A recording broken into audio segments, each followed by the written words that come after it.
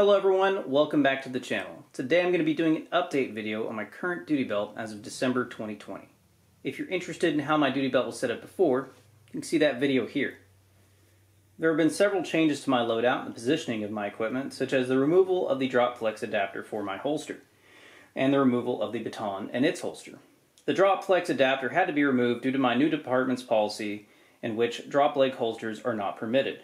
This is at the insistence of the City Council.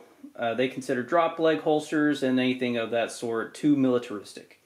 I disagree, and I argue that it displaces weight and reduces fatigue and injury to the officer. The baton and its holster were removed and instead relocated to my gear bag. It hasn't been used in several years, and it was honestly just taking up space and adding a lot of weight that I felt like, could be better used. The largest difference to the setup is the actual belt itself. Instead of a Sam Brown style belt and buckle, this is actually a Bianchi model 7980 with an Australpin 2.25 inch duty belt Cobra buckle. I find the buckle to be really secure, strong, and easy to use. The belt could be a little stiffer in my opinion. I may try to add some material on the inside to add support. It does actually have Velcro, the loop portion of the Velcro on the inside of the belt, which you could use actually with a inside belt to help distribute weight, but I might put something in there to stiffen it up a little bit. Switching to this belt and buckle style freed up about 1 to 2 inches of real estate on the belt and allowed me to move my 09 triple magazine pouch a little bit more forward. If you're interested in learning more about the magazine holster itself, you can find that video here. This position allows me to perform faster magazine changes and reloads, as well as allowing access to the magazine with my right and left hands. On the gun side of the buckle sits the fold-open glove pouch, also from Bianchi. I found this to be a convenient location for my nitrile gloves that I regularly steal from ambulance crews.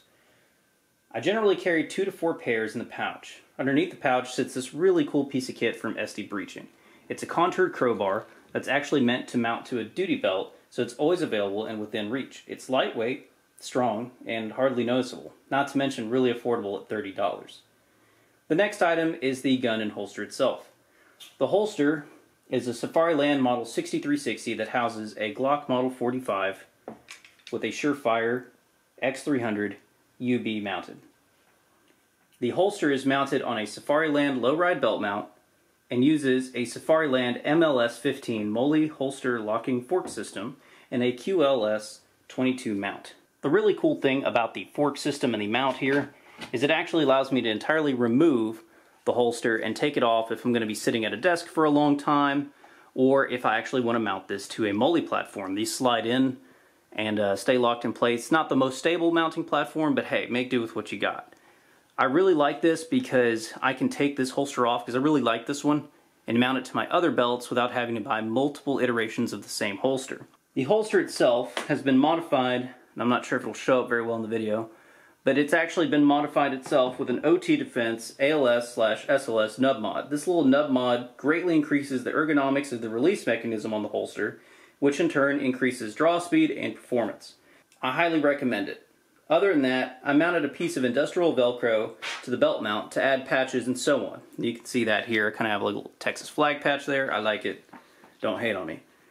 The next piece of equipment after the holster is a 10-11 tourniquet holster with a soft T wide tourniquet. It's mounted to the belt using a tech lock mount. The next 2 items are open top pouches that hold 1 set of hinged peerless handcuffs each. These pouches are mounted with straps and secured with snaps. I've only had one come loose when it was hung on something, and one of the snaps came undone.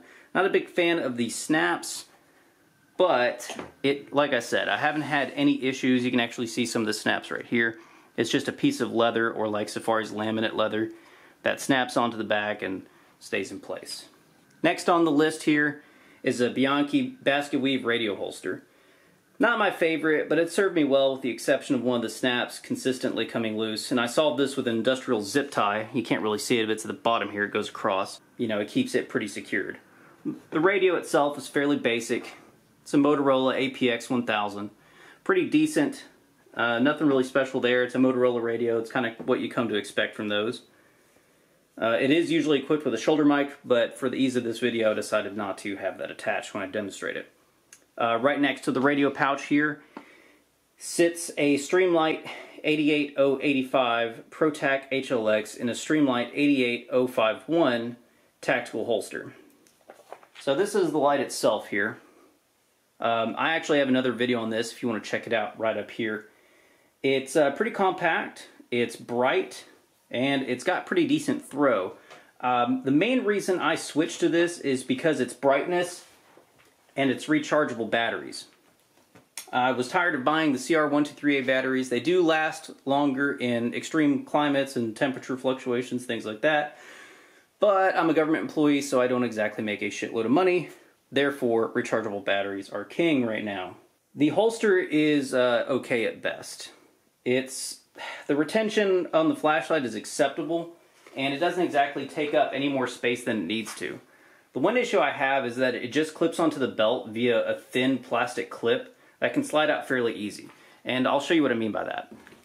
So that's how easy it comes off. As you can tell, it's just like this little plastic clip, which does seem to get the job done, but honestly, I feel like if it was a fully enclosed loop, I would like it better. But since it's being pressed against my body while the belt is being worn, it keeps that clip pressed in, and I haven't had any issues. At the moment, my X26P taser is not mounted yet. I'll most likely have to move around some equipment to find a place for it. The taser is most likely going to be carried in either a Blackhawk Serpa style holster or one from 09, since they actually have a model for it as well. As far as other accessories that go on the belt, I have the belt keepers and an HK style clip on the gun side of the Cobra buckle. So this clip right here actually just holds my car keys and things like that. Holds them pretty securely in there. It velcros right in place, no big deal. The three normal belt keepers, which I have right here, are just the regular ones from Safariland, and they're located on either side of the gun and then on the back here next to the blue set of handcuffs. On the other side of the rear, by the red handcuffs, sits a belt keeper from Boston Leather.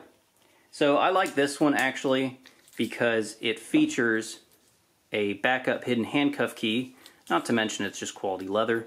Who doesn't like that? And it just works well as a belt keeper, and it's always nice to have an extra little handcuff key stashed. And finally, located usually between the flashlight and the magazine pouch, is this really cool guy right here called the Carolina Defender Spearpoint. This little piece of kit is pretty cool. It functions as a normal quality belt keeper, but also features an integrated polymer push dagger style defensive tool. Now it is all polymer, but it's a great little tool that can help get somebody off you, especially if your gun hand is busy keeping your gun secured in its holster. I keep this mounted on my support hand side just for that reason. If someone's trying to grab my weapon and I'm trying to maintain weapon retention, I can easily access this with my support hand, and it's pretty comfortable, takes up no space, and it weighs next to nothing. Most of my coworkers actually didn't even notice it until I pointed it out. If you want to learn more about it, you can watch a separate video on it here.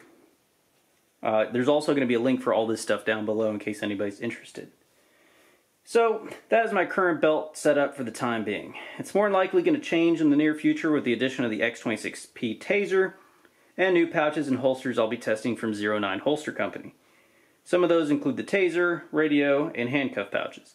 If you have any other suggestions for what I should put on my belt or what I can change, leave a comment down below. If you're interested in any of the things you saw here, be sure to check out the description box below for links and more. Hello everyone, and welcome back to the channel. Today I'm going to be doing an update video on my current duty belt as of December 2020. I'll start this video as soon as my neighbors drive off with their loud ass fucking truck with their loud ass fucking exhaust. And then I can get back to actually giving you guys quality content. If you found this video helpful, please consider liking and subscribing to the channel. It really helps us out here at Coptalks, and we would greatly appreciate it. If you want to help support the channel, consider using our affiliate links below for subscriptions, gear, and other items. Make sure to stay tuned for new content by enabling notifications. We generally post every Sunday at 10 a.m. Central Standard Time, and also drop other videos during the week on occasion. Thanks for watching, and remember to stay safe, stay healthy, stay alive, and I'll catch you in the next one.